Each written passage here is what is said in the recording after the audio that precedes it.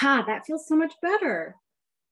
We just need to get started now. That was a little break for us. And I just want to say thank you to the Cambia Center for having me. I actually wrote this lecture 2 years ago, and I feel like we're in a much different place now. So it's been interesting to read back my slides in the context of everything that's happened in the last 2 years and the last year.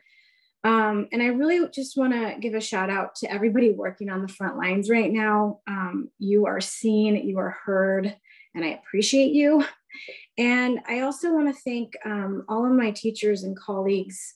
I'm presenting this material, and much of it I've learned throughout the years in my practice. And that's because of the rich learning environment that I've been honestly just very blessed to be in. The University of Washington and the Seattle area is just a beacon of knowledge. And I'm just so appreciative of having grown up here in this culture. I want to thank also just my coworkers, my families, and also my students. I do teach for the University of Washington, and some of you are on this call, and you're about to launch into a career that feels really uncertain. And I just want to know, I see you and I hear you. And also, just as we move forward, remember, I'm not a licensed psychiatrist. I am here to provide some evidence-based suggestions, but it's not for everyone. And so these ideas are some things that have worked in different studies. There are things that have worked for me, for my colleagues. So there's not just one roadmap. And so if you need help, please reach out. There are so many resources. The university now has a peer-to-peer support program for nurses and staff, physicians. My good colleague, Marie Cockerham, is involved in that program. So I just want to let you know that help is available. I myself see a therapist. I think we all need to be transparent about mental health right now. So with that, a personal roadmap. So I don't know if you all can see my screen, but this is something my daughter drew. It was a map of wellness. Can you see that, Alice? Or maybe you could just chat. Are you able to see that? So I just don't know where this map is going, but it made me laugh. And it basically, she talked about pizza, bikes, and babies, and a picnic, and some playtime, and going on a boat to Idaho. So if your personal map to wellness looks like this, I think you're doing great. Anyway, we'll go to the next slide. So with that, I just want to make a statement about Dr. Stu Farber, who was a mentor to many people, including myself. And he was basically a pioneer in helping us understand the importance of narrative medicine. And I was lucky to work with him on several projects as a nurse at the University of Washington. And he, basically founded this program with Dr. Randy Curtis at the Cambia Center. And if any of you know Stu or remember him, he was just the most amazing provider. He would come into the unit with, I remember, always had a vest on, which is very casual, and just made you feel seen and heard. And he was the strongest advocate for palliative care. And when I started in the ICU, I'm dating myself, palliative care didn't really exist. It was a struggle to get palliative care. It was just sort of this budding new profession. And working with Stu was an honor, and I'm so grateful for his teachings. And one of the quotes that always sticks with me is he wrote, "Our job is not to write the patient's story, but to be a good editor. A good editor helps you tell your story. A bad editor tells your story for you." And as we move through this talk, I am going to be discussing some of my own personal journey narrative studies experiences, because it really helped me to understand what it means to be resilient and go through a lot of the trauma, the collective trauma that we're all going through in this current healthcare environment. So with that, we'll move to the next slide. And as you guys have watched this amazing, fantastic seminar, there's been tons of great lectures. And I just want to recognize Dr. Curtis, and he spoke about this idea of value when we talk with families at the end of life. And he's published on this some really great papers. And I just like to remind myself of that. And when I'm teaching my students and when I'm working with residents, this little mnemonic has been really helpful, you know, not only for how we connect with families, but I think also in our own lives, you know, that everyone has a contribution to the discussion. We need to acknowledge emotions, listen, understand, and elicit questions. And I feel like that is very helpful in any setting we're in, whether or not it's in the hospital with end of life conversations with our colleagues during maybe a difficult conversation at home with my 5-year-old. I just really love this mnemonic. And, you know, I kind of curtailed that to my own little mnemonic, which is on the next slide, because, you know, Dr. Curtis is so influential that I thought for us as healthcare workers, we could take the same value and just remember that we are human. Verify that you are a human taking care of humans during a pandemic. Like, that is a heroic thing in itself. And, you know, as you're moving through these really, really tough times, it's important for us to understand and assess our emotions, because when you don't understand your emotions, just like when we're trying to elicit and understand our family's emotions, we need to pay attention to our own emotions, because if that gets like stuffed down, it causes all sorts of other sequelae, which we're going to go into on the next slide. I also really encourage, I'm sorry, don't keep on this slide, sorry. In the next, I meant next slide's coming up. But also leaning into your intuition. I feel like as a nurse, bedside nurse, as a provider, we have this sixth sense that we're trained to utilize. You know, it's like when that patient, you come onto your morning assessment, stick on your stethoscope, and they're like, hey, I feel like I'm going to die today. You listen to that. Like, nothing's happening clinically. Like, there's no bips in their vital signs, but something just isn't right. And so listening to your intuition can be really helpful as you're, you know, going through this path of wellness. And then please understand that growth is a journey, not a destination. This talk we have together this doesn't happen overnight, right? Like, we are trying to get ideas about how to help ourselves, but it's a daily progress. And sure, there's days where we're not going to be well, and we're not going to feel invigorated by our profession, and we're going to feel sad, and that's okay. This is a journey, right? And our careers are hopefully going to be long. And just know that you are worthy. You are worthy. You are showing up. You showed up onto this webinar today, and that is a lot. So, value for our families, Dr. Curtis, value for us. Next slide. So, yeah, I have some objectives here, and it's just a framework for how to go through this talk, and particularly when we're doing our CEs. But, you know, we're going to talk a little bit about burnout and resiliency. We're going to talk about medical ethics, which you had a lecture on, I think, earlier during this webinar. And then maybe, just maybe, through this talk, you'll be able to identify 2 to 3 strategies for yourself. And that's really my goal. And even today, if it means you had just some breath work, you got your Starbucks, maybe you ate a good lunch. Hey, that was a wellness map you just did for yourself. So be proud. Okay, next slide. So like I said, I wrote this lecture 2 years ago, and then the pandemic hit. So we are living in unprecedented and ongoing challenges.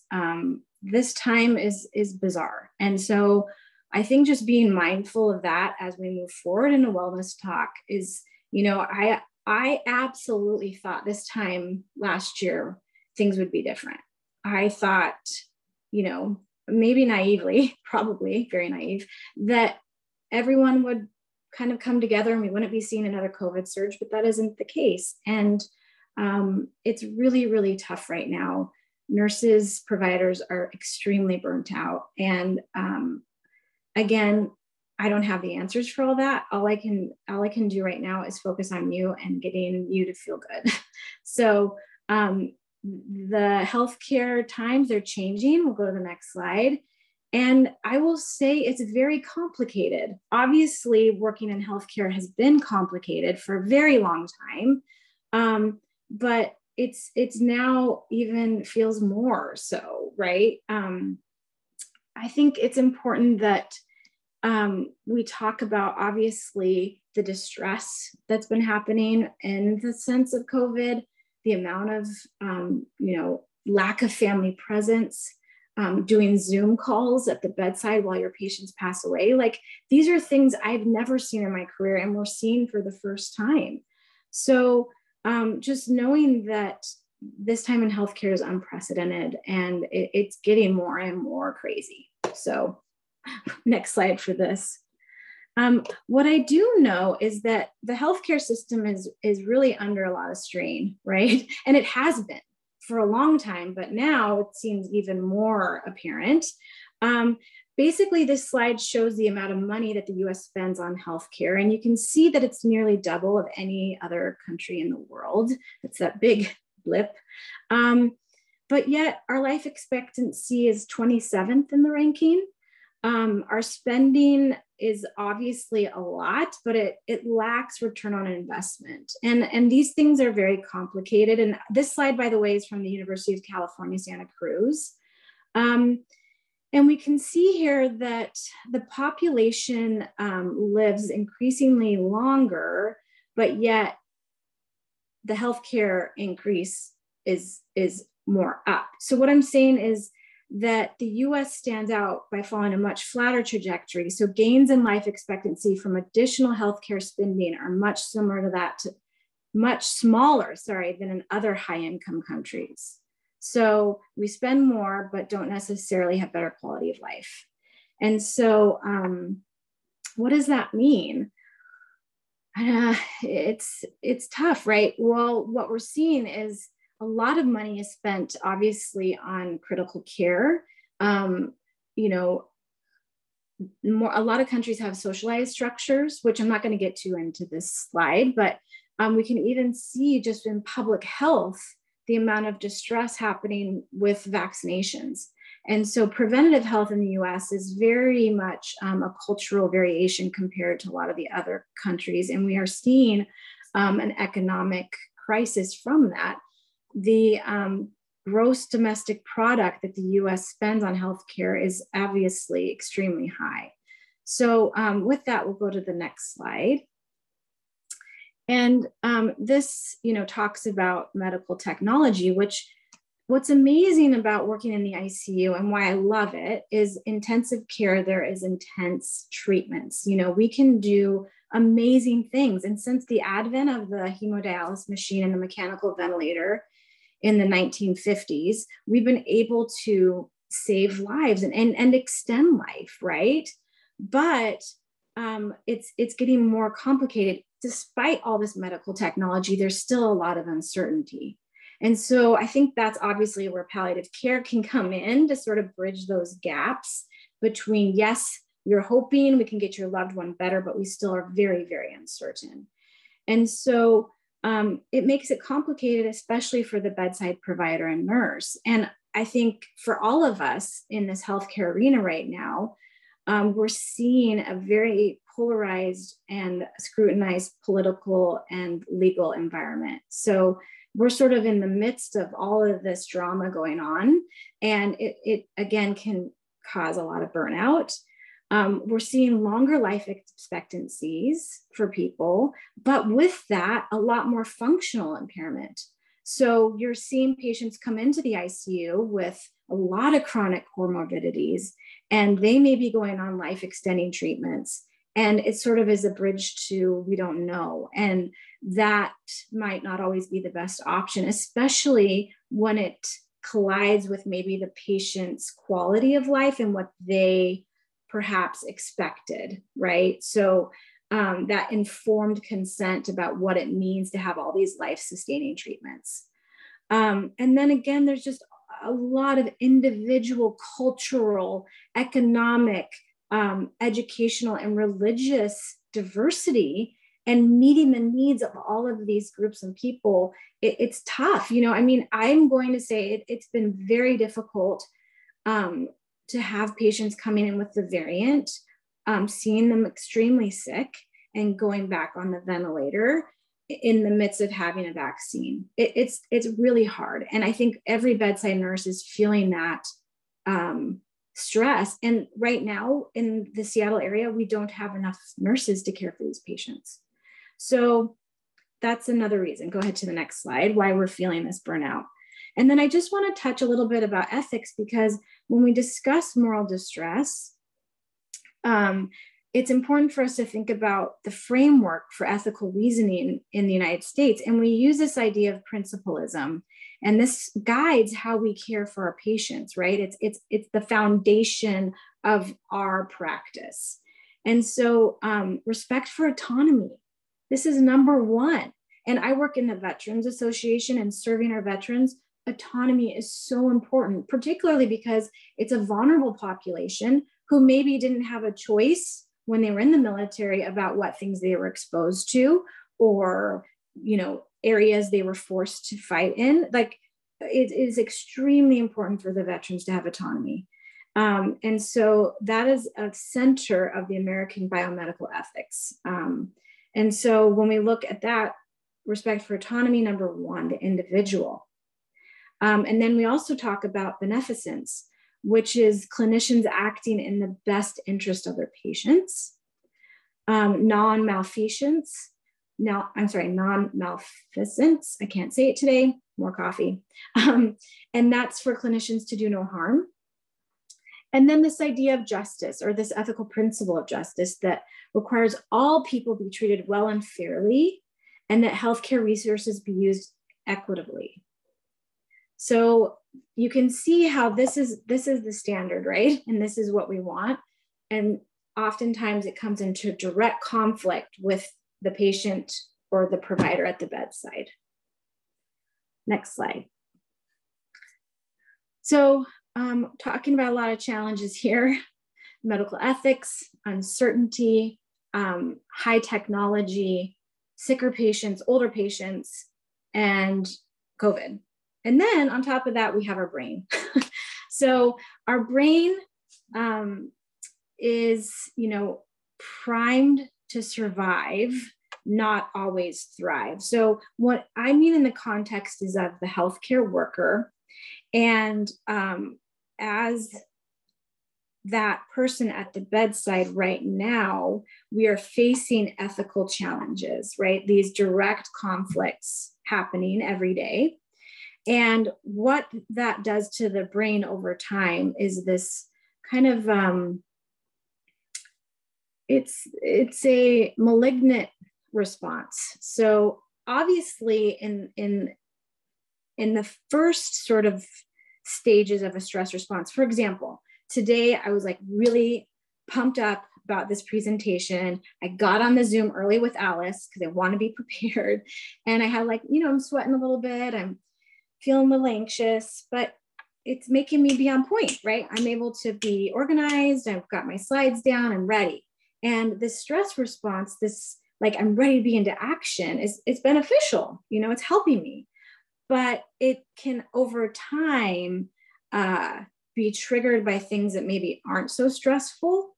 And so your brain starts to constantly be on the watch for threat. And that's where complicated stress issues come out. And so an example of this can be, being in the ICU and seeing your COVID patient come in, intubating them, knowing that they're not going to be able to see their loved one, going up on the pressers, trying to get into the room, but put on your PPE correctly, families calling, they can't come in, patients decompensating, and they pass away and no one was there. Those are the type of stress responses that our bodies are dealing with right now. And it is incredibly difficult and leading to, trauma and this distressing situation day in and day out. So with that next slide, we're going to talk when I go into the wellness parts about how to sort of mitigate that stress response when you're at the bedside, which obviously is not always easy. And then I just wanted to also talk about, demographics are changing right now. So Like I said, currently in Seattle, there is not enough staff. The staff is very short to take care of these patients.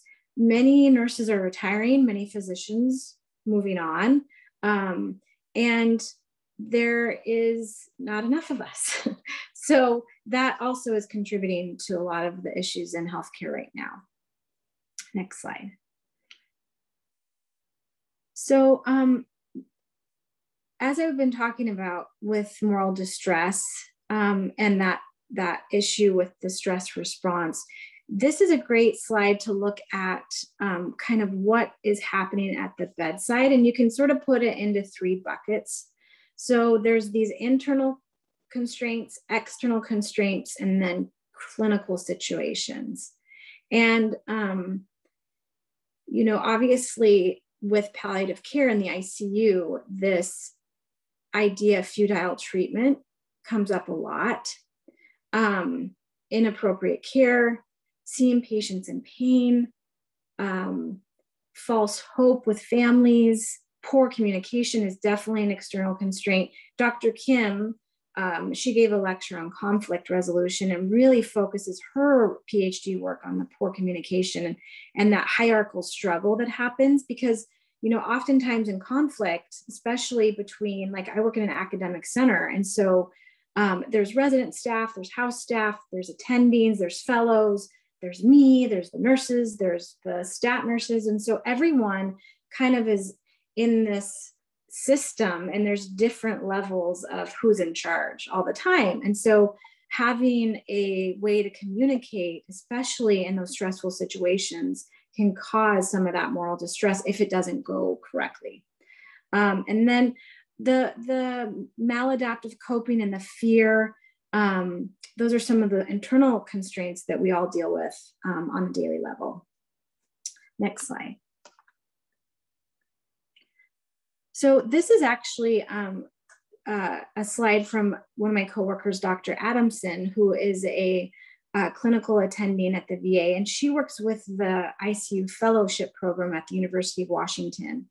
And this is some data that shows, you know, what does all this stress and burnout do?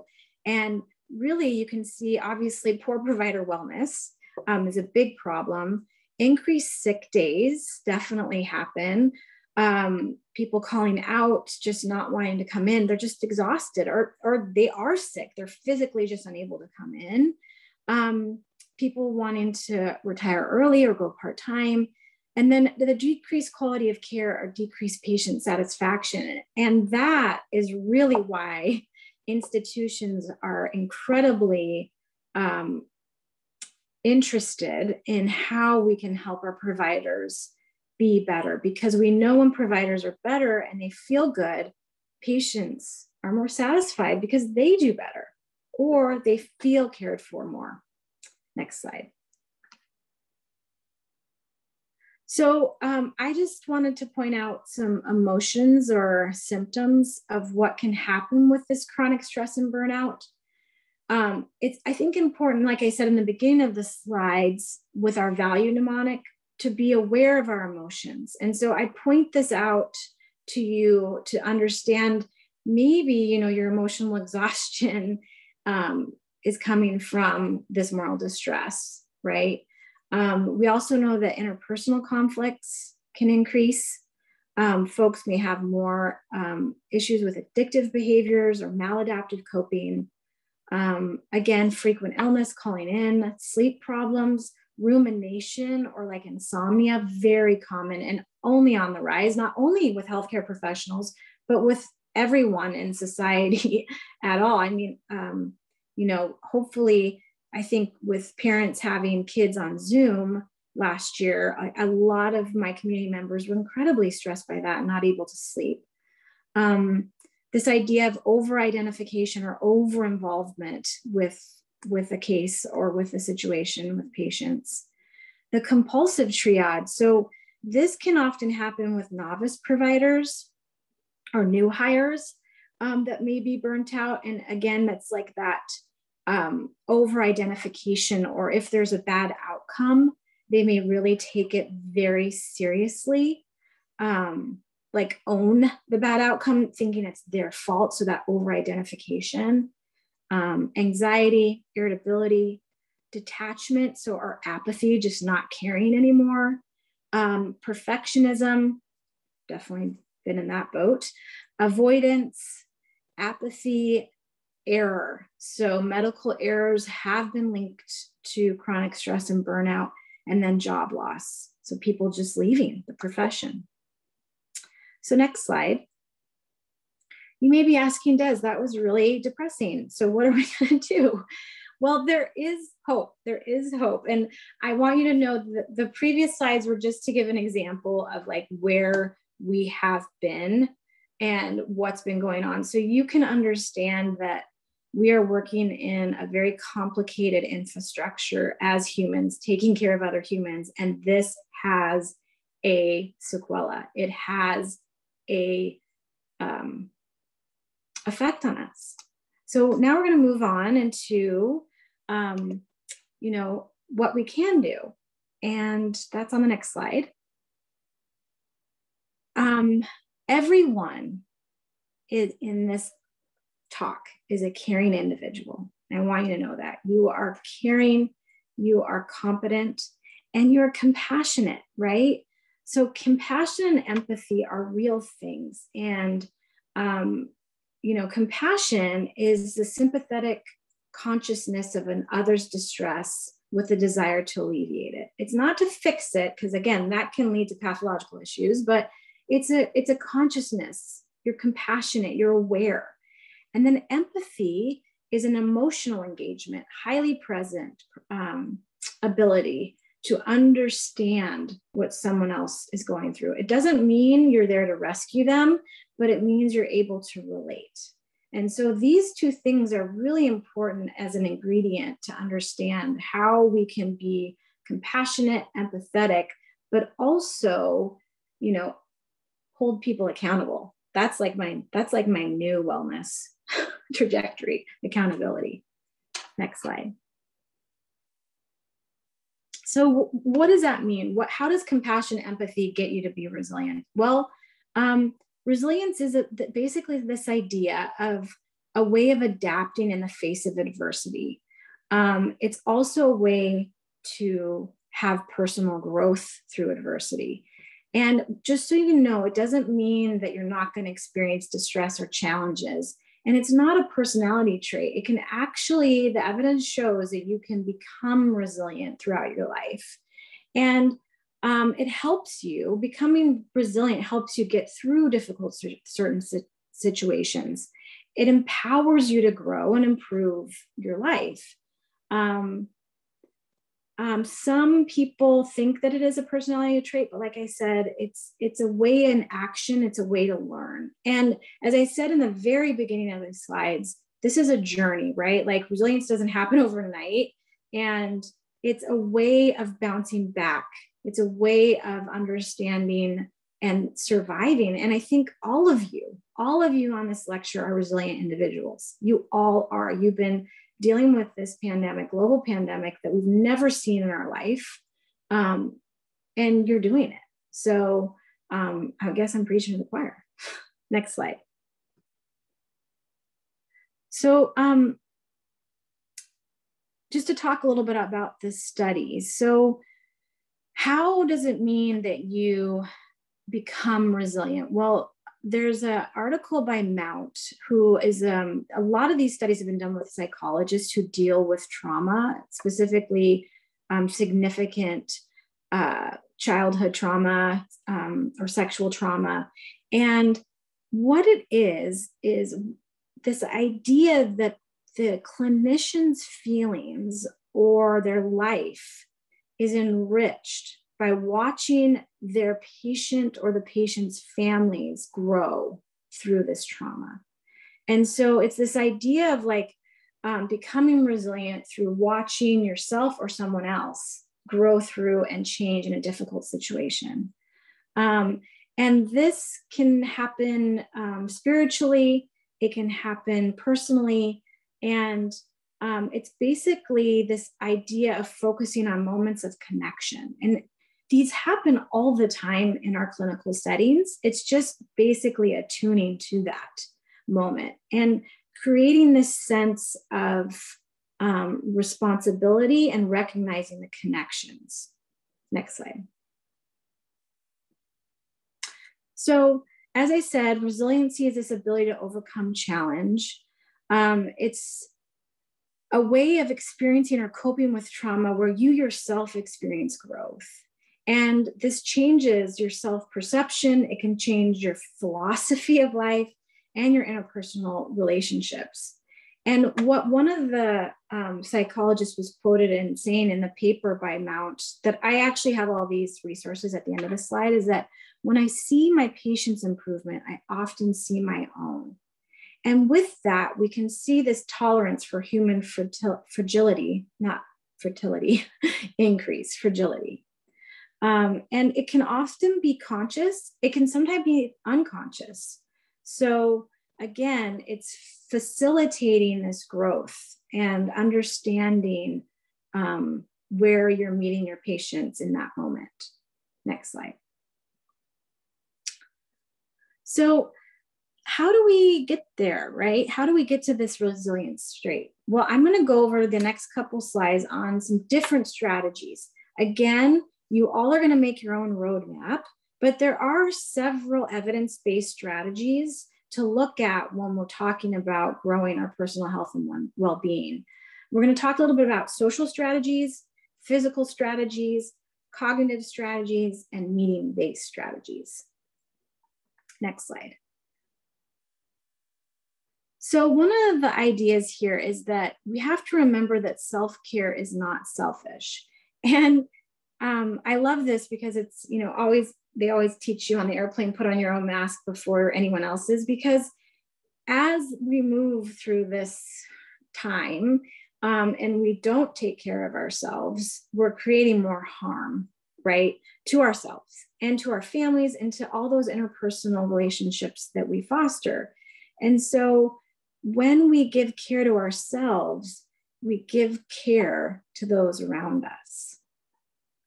When we give care to ourselves, we give care to those around us. And so it's kind of a mind shift, right? Because I think especially as a nurse, you go into this caregiving field for whatever reasons, but particularly because you want to be of service and help people. But if you're constantly helping others and not yourself, you're going to feel the effects of burnout and not enjoy it. So we can move to the next slide.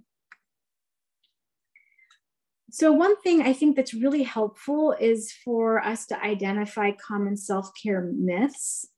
And this can be a great start to how you change your behavior. So I'd love to practice this with you guys. If you want to just take a moment to open up the chat. Anybody want to talk about some myths about self-care that they themselves tell themselves, or what they've seen maybe on social media? Any ideas?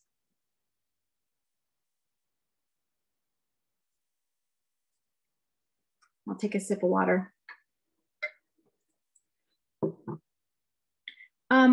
Okay, I'm not seeing anybody, so I'll just go into it then. Oh wait, here we go. It's just another thing you have to do. Thank you. Yeah, right? It's like, oh, another agenda item. That's really good. If I get burned out, it's my own fault. That self-care is selfish. Thank you, Dr. Curtis. Well, let's reframe, as the Cambia Center has taught us all about how to reframe some of these self-care myths. So I like the one that self-care is selfish. Can I start with that one? How about self-care is necessary in order for me to maintain well-being and to give that well-being to others?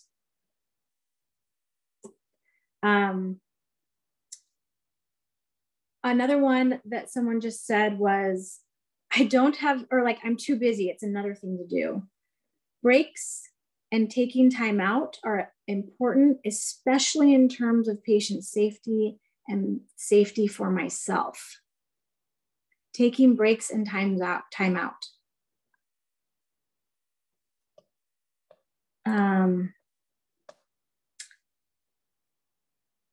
What was the other one?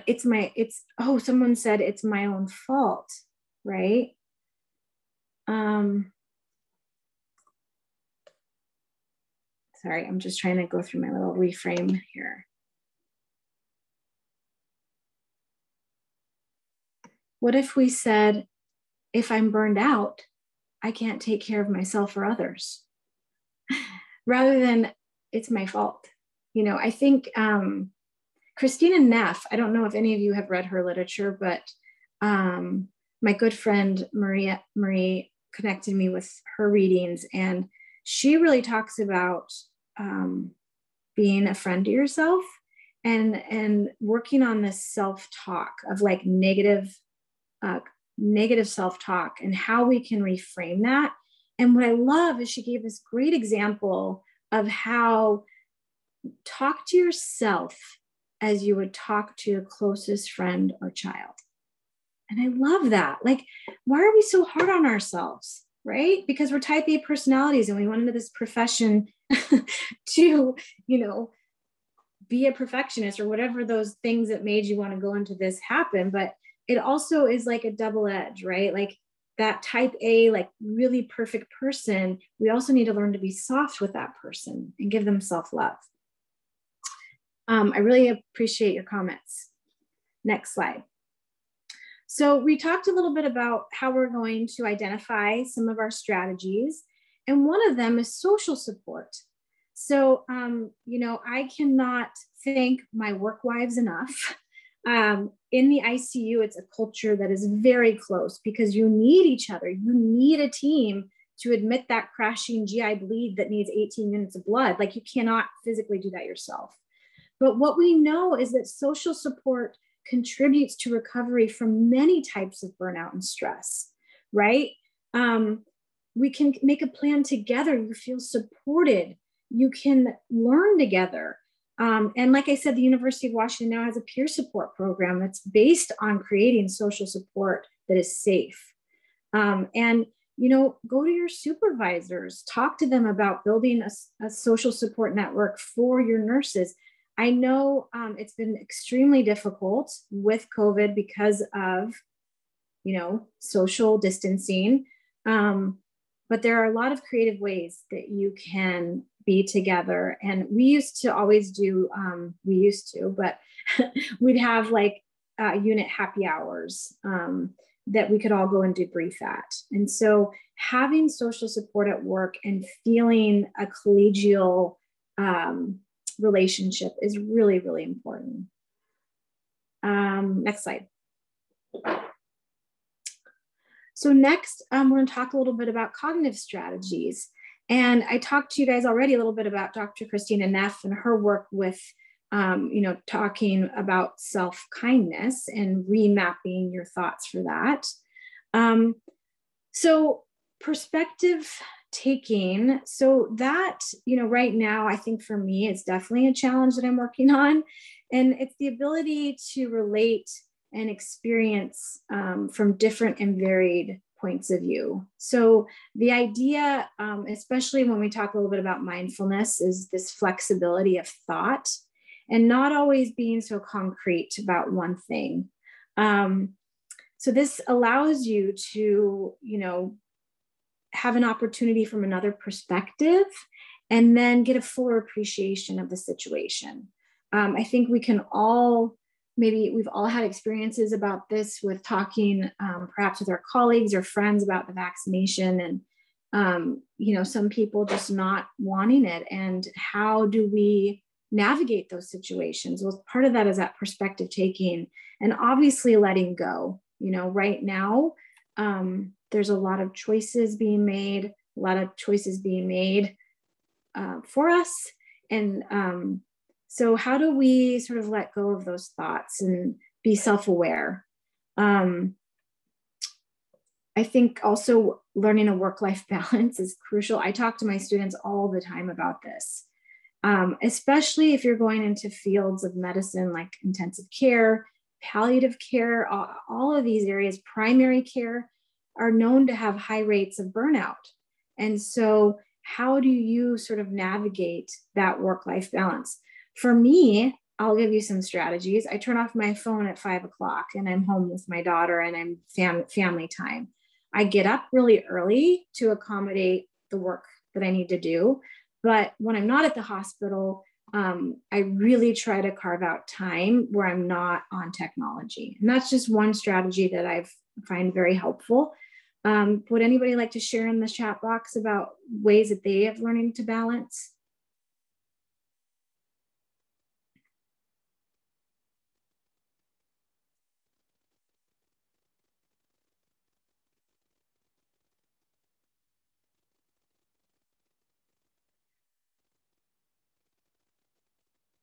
All right. Oh, so I was going to say, oh, here we go. I always worked at home on Fridays. Thank you. I love that.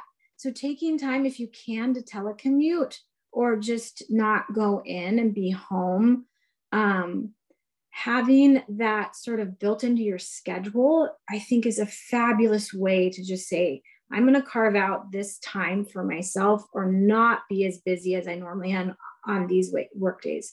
4 days a week. Oh, the chat went away. I missed it. Alice, can you put it back up? Somebody said working 4 days a week.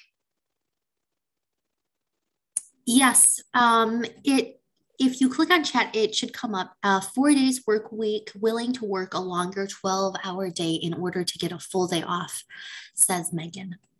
Oh, Megan, I love that. I remind myself that my needs should be prioritized. Yes. Having my family hold me accountable. Yes.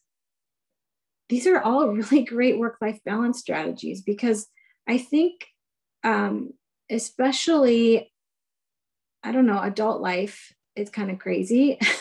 So, you know, having people in your life say, hey, you got to be home and I need you here. Please carve out a day off for us. I try to do that. You know, Sunday's my day for family dinner. One example. Also, sense of humor. I love sense of humor. So in the ICU, we sometimes call this gallows humor.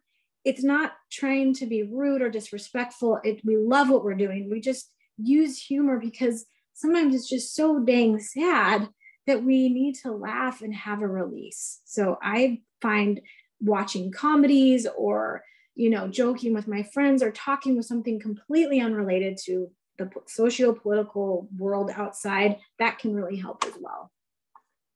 Okay, next slide. Oh, nursing homes have been really useful lately. Wait, I can't read the whole thing. Oh, wait, here we go. Nursing homes have been really useful lately. Ha, ha, ha. Oh, I'm sorry. Nursing memes. Memes, yes. I thought she said homes. No, nursing memes. There's this whole Instagram social, I mean, I find it hilarious. Sometimes you can go down the rabbit hole of social media, but there are some really enlightening posts that I find funny. Mindfulness. So mindfulness is everywhere now. And the evidence is just huge on the benefits of meditation. These are just a few of the journals that I put on this slide, but there are literally hundreds of evidence-based mindfulness reviews out there. One of these journals just did a whole map of evidence for mindfulness. We use it at the VA. We have mindfulness groups for PTSD. We have mindfulness groups for overeating, undereating, stress reduction. It is very, very well now accepted in the medical community. And what I love about it is it's using your own brain for your benefit. And it is just a really easy technique that you can do anywhere. And you may be saying, Des, that's crazy. It's true though. Like I said in the beginning, when we starting that breath work, is essentially what mindfulness is. Next slide, please. Per Dr. Kabat-Zinn, who started the whole mindfulness research group at Harvard, I believe, it is being in the present moment with awareness and non-judgment.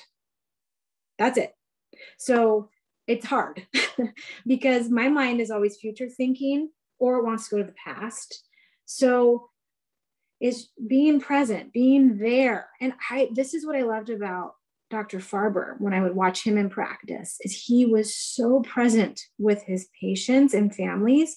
He really was in the moment with them. And I think as healthcare workers, when we're in the moment, not trying to always think about the future and the past, what to do next, the to-do list, the checkoffs, the charting, the breaks, we can get into that space where we're allowed to expand and have a creative response. And so that can be a combination of things to get you there. It can be breathing exercises, body scans. Sometimes I use this little aromatherapy. It's actually hand sanitizer. And I like to spray it to clean my hands, take a breath, and get into the moment. Not that crazy, but those are just little things that I do throughout the day.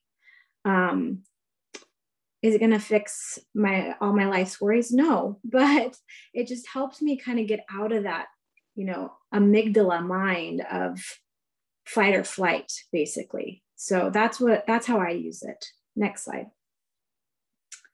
And then there's some really great evidence out there now about healthcare professionals who use mindfulness in helping them with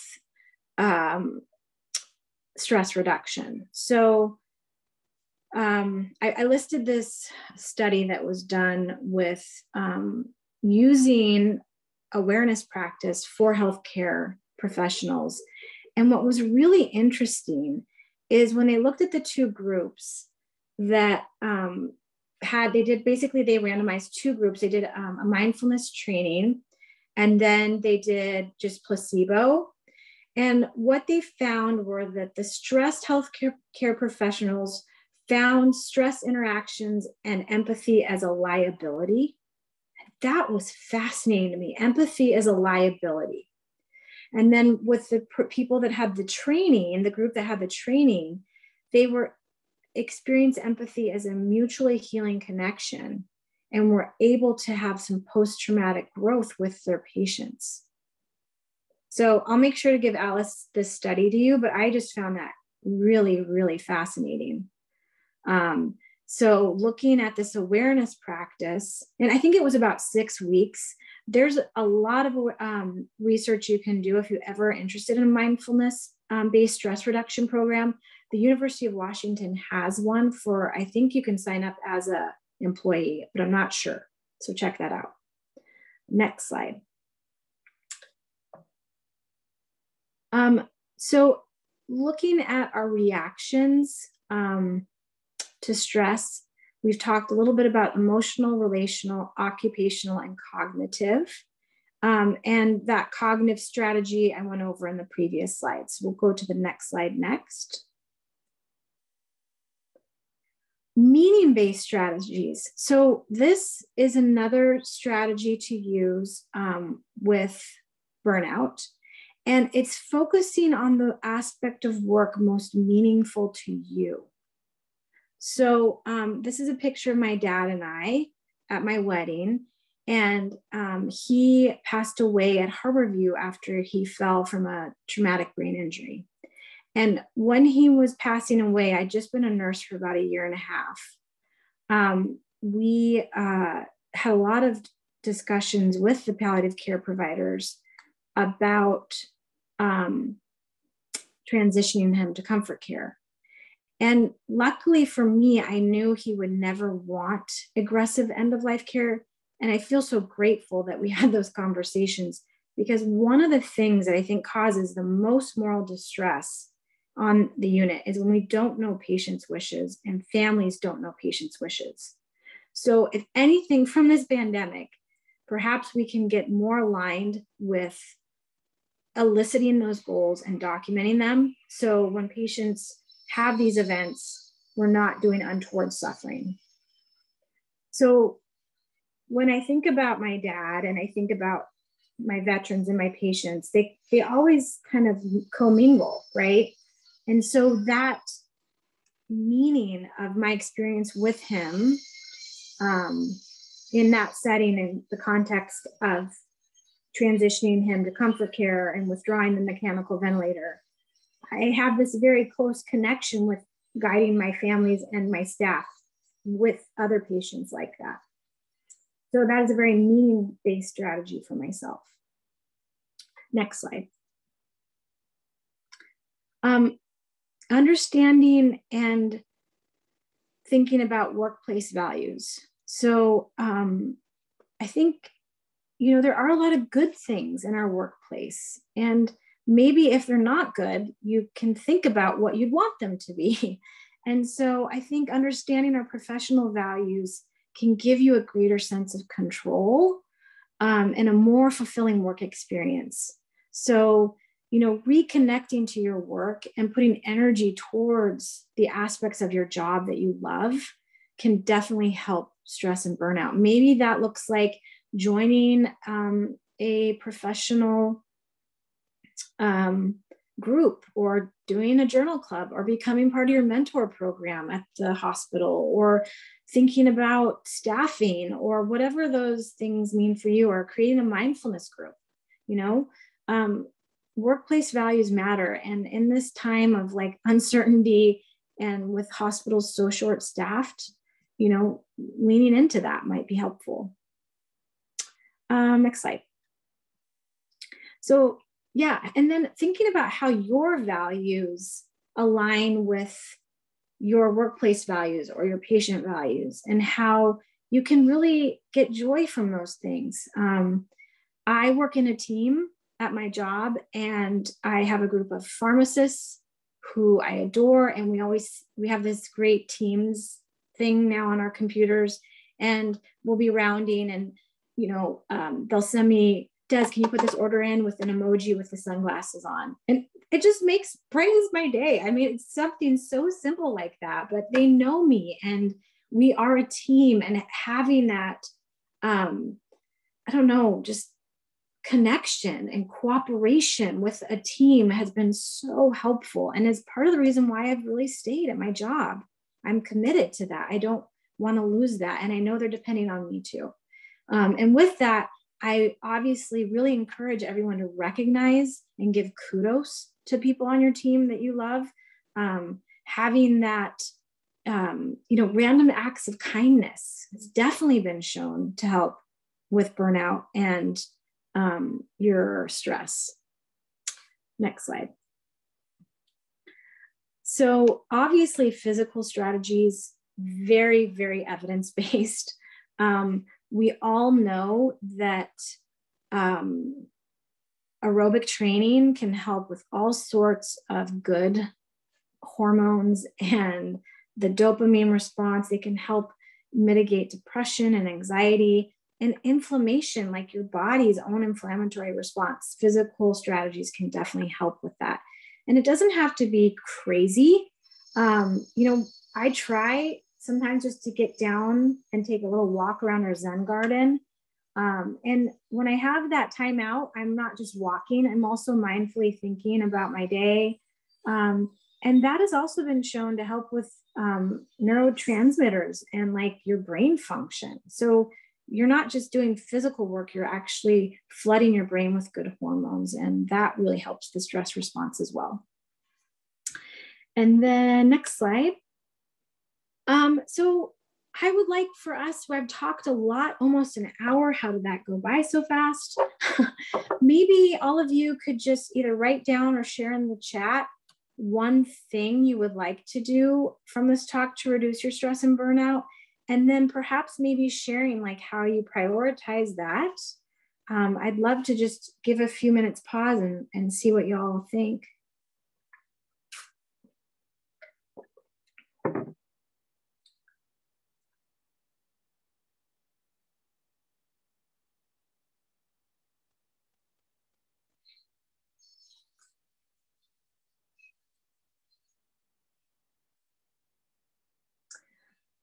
You like the hand sanitizer, right? This is Susie's Citrus. I'm not being paid by them, but I'm doing it right now and it smells so good.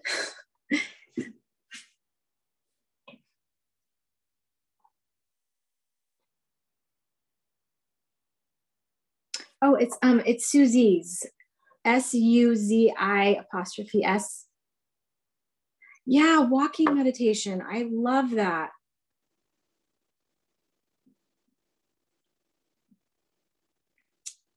All right, so we'll move to the next slide. So this is some links on, ooh, Tracy says she has an Apple Watch that has a breathing app. I love that. So like timeout breath. Awesome. See, technology and wellness, more and more together. I love it.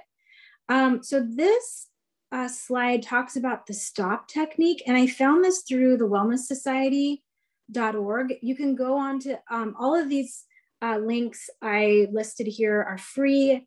And actually Headspace is offering free meditations for I think healthcare nurses. But what I really found nice, again, mnemonics work for me, is so the stop technique is basically when you have these intrusive thoughts or you're feeling really, really stressed out, is to basically literally tell your mind, stop, take a breath, maybe spray your Susies, observe your thoughts and emotions, just bring awareness to the sensations, and then kind of be okay with whatever arises for a few minutes. Just be okay with it. And then mindfully consider how you like to respond.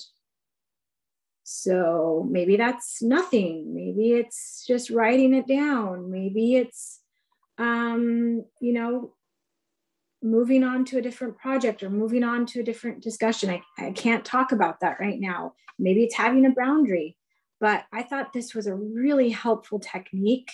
You can literally use anywhere, in the car, at the bedside, charting. And then this site has free worksheets available, and there's a lot of different strategies that you can utilize. So why do we care about all of this? Next slide. Well, I think it's just an incredibly important thing right now, if not the most important thing right now for bedside providers. And we know the outcomes show that we have less stressed providers, we have better patient outcomes, we have healthier yous. You're not going to call in sick all the time. You're going to be empowered. You're going to be satisfied. Your patients and families be satisfied, and hopefully you won't, leave. So we want you to perform well, and we want our hospitals and teams to do better. And with that, next slide, I do think it's really important for all of us to just keep institutionals accountable. So acknowledging that you have not failed if you're not resilient, if you're having a bad day. Institutions still need to support us with safe staffing, and we need to be prepared with the proper PPE, and we need breaks. So all of that being said, I'm not talking about staffing situations on this talk. I'm focusing on you and your roadmap to wellness. And my final thoughts are to the next slide, which basically just remembering that not one size fits all. I offered some strategies during this talk that you can utilize or not, but just remember that trying to pay attention to yourself and noticing your body and your thoughts is really just a very simple step to being aware and mindful for yourself. Taking a breath, offering kindness, observing yourself, allowing for time and space, getting outside as much as you can is really helpful. And again, having a supportive friend or mentor that you trust is crucial. And then, eating a good meal or cooking or lighting a candle. Each month after our rotation, our chaplains do sort of like a tea for the soul, or we call it soul food.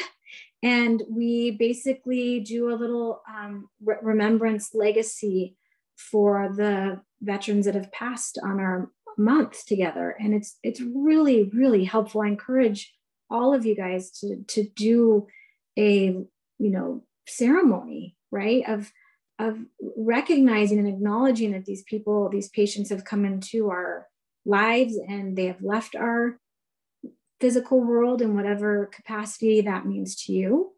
And those ceremonies are really, really important. So with that, I wanted to just end with a brief poem. And this was from Dr. Stu Farber's memorial service. It was one of his favorite poems. It's called The Late Fragment. And did you get what you wanted from this life? Even so, I did. And what did you want? To call myself beloved, to feel myself beloved on the earth. And I just thought that is so beautiful, to call myself beloved, to feel myself beloved on the earth. And with that, I just want to again say thank you. Thank you everyone for being a part of this discussion. Thank you for being part of our healthcare communities. I just acknowledge you and I appreciate you. And I hope you get some breath and kindness today.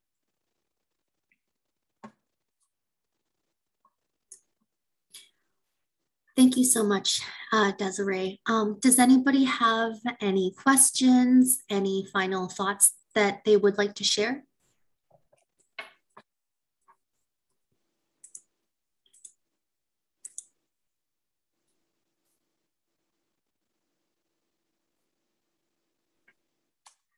And feel free to put yourselves on video and unmute.